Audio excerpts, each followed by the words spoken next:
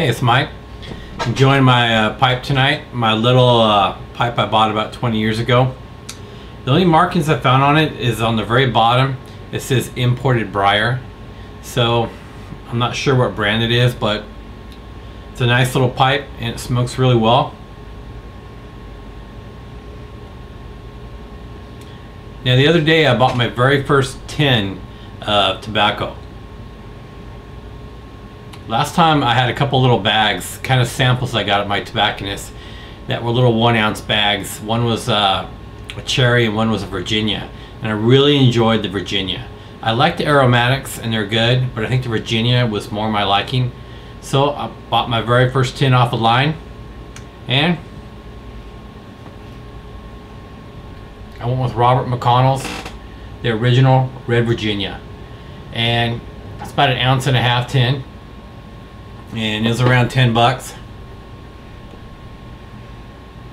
I got it at 4noggins.com. They have a lot of really good prices there.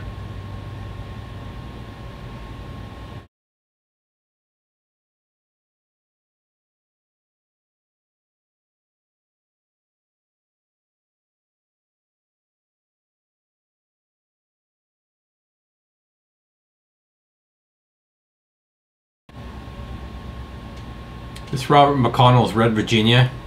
It's really mild. I'll say mild to medium for my taste. The room note,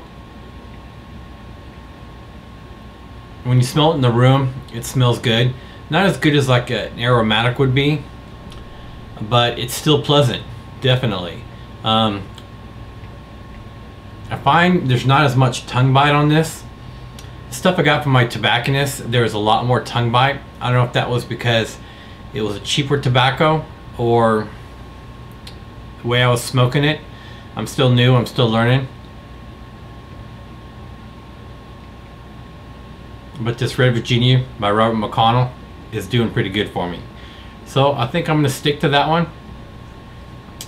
Anything that's mild but has a lot of flavor and definitely doesn't have a lot of tongue bite is something I'm going to stick with.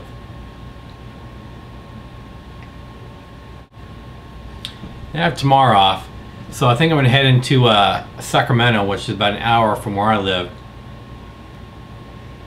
And there's a few really good tobacco stores, some that sell a lot of pipe stuff, and just might pick me up a new pipe tomorrow.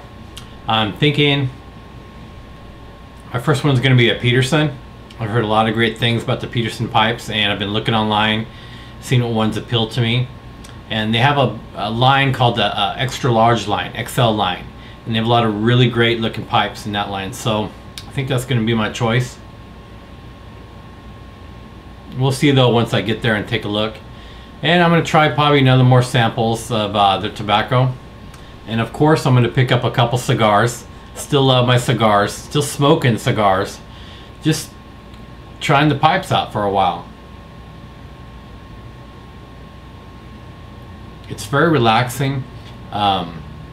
There's definitely a little bit less mess in a cigar because you just pack your bowl and the mess, everything stays right here.